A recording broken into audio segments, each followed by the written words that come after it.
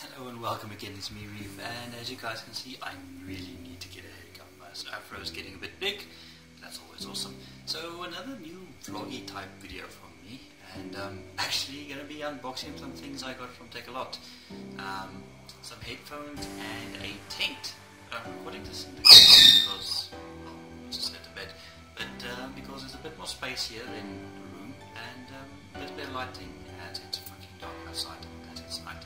Anyway, on to the unboxing. As you can see in front of me, I have a box, a Victorinox type Swiss Army knife type thing, and some scissors. Already kind of cut open the tape on the box from Technica, so as you guys can see. I think isn't the best. The box was a bit deformed when I got it, but hopefully the things inside is in good condition. And seeing as I have only one hand, cutting open would be a bit difficult, especially with my left hand. So what do we have? Just some packaging and earphones, which seem to have survived quite well.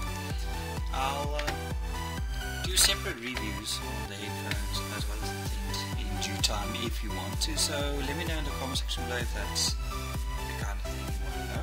And I'll also remove this from the packaging. Actually, let's see how easy that would be if it's doable with one hand. Let's see.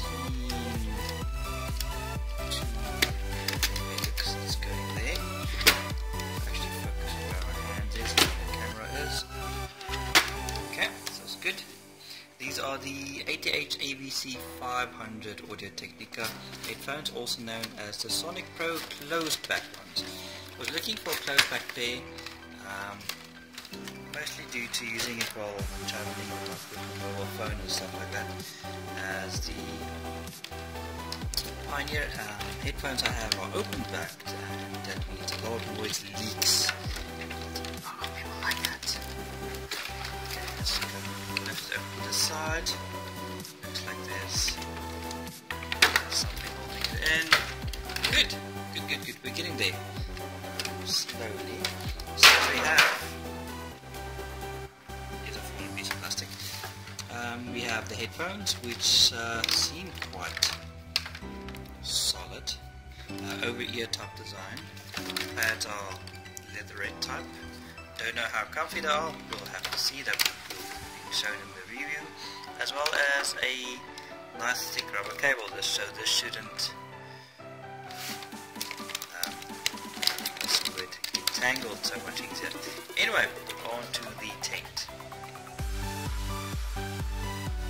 As you guys can see, the tent is in a fair bit bigger packaging.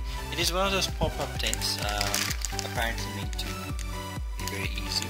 I've only cut open the one side. I'll probably have to open a lot more because it doesn't seem like this is going to be easy to do at all. So I'm just going to open it up with the scissors and then continue on. Okay, so I have removed the tent from the packaging. It's an Afritrail easy pop-up tent thing.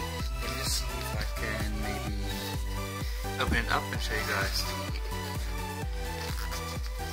instructions. Let's get them. Obviously everything is hard to do with one hand and I'm not used to this thing, so I probably need like a perfect camera. Afritrail fold-up instructions for easy pitch tent. Obviously you need fold-up instructions because it's pretty easy to open. Got me one of these. Especially when I go camping for friends and I don't want to take the hassle of taking like a huge 5-man tent with. The other thing is the 5-man tent we do have is made of ripstop material, which is really heavy. This on the other hand is, let me just move it over.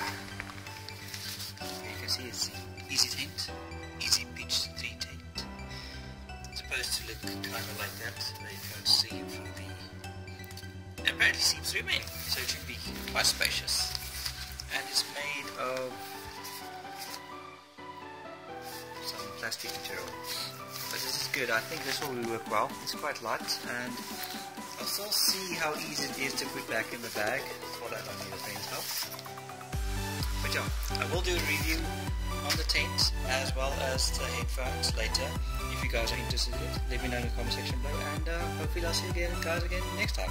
Anyway, cheers.